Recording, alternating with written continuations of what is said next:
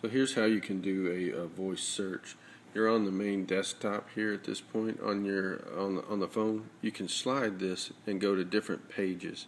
I think there are up to 5 pages, and you can slide back, and it has different icons at each one. Like for example, this one is the one that has the weather across the top.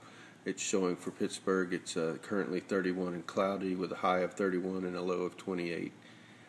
Anyway, this is back on the main page, and it may be difficult to see in this video, but just to the right of here is a microphone. You can tap that microphone, search for Facebook, and then that allows you to do a voice search, and you can see it brings up Google, and it has various links for Facebook, and you can actually tap one of those and it'll take you to via the web browser to Facebook, and here it's actually asking you to log in. Anyway, that's how you can do a voice search.